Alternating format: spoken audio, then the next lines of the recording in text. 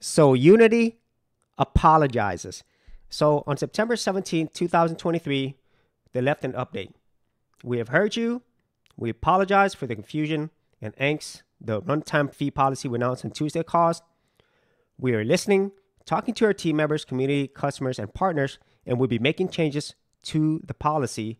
We will share an update in a couple of days. Thank you for your honest and critical feedback. So basically, a surprise to absolutely no one.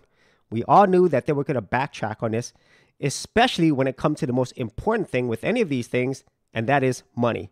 When you start screwing over the people, the communities that actually give you money, well, this is what you're going to expect. And like many businesses of this size and then being run by, I would say, absolute morons, when you think that you're too big to fail, well, here's a real world example of that is not the case. And even though there's definitely going to be people out there, businesses, communities that won't be able to leave Unity anytime soon, and there might even still be supporters of this company, I would think for the majority of people, they will be looking seriously at alternatives, whether it's Unreal Engine, Godot, or any other thing besides Unity. And no matter how many apologies that they give, I would say people aren't dumb. They know that they've been screwed and lied to. And there's no way that they're going to be able to make this up and change things because they've already lost the trust of all these people who actually use their product. And I don't care how much money in marketing that they're going to put in this.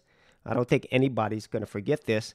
And hopefully, for people who are thinking about getting into development, creating games, just becoming a creator for this really vibrant and awesome community, that they'll probably definitely be more wary of using certain things and, spend more time to research things and really give themselves, more, I would say, options. Because at the end of the day, especially these larger companies that are multi-billion-dollar companies, you don't really have much control over it. About the only control that you do have is where you spend your money. And I know that's easier said than done, but hopefully things like this will actually make people more aware and, really take a lot closer look at these companies and mainly the people that are running them. So if you actually had any thoughts on this, be sure to leave it in the comments area below, and I'll see you on another video. Protect your online privacy and keep data brokers from selling your personal information by using Delete Me, the #1 privacy information remover service since 2010.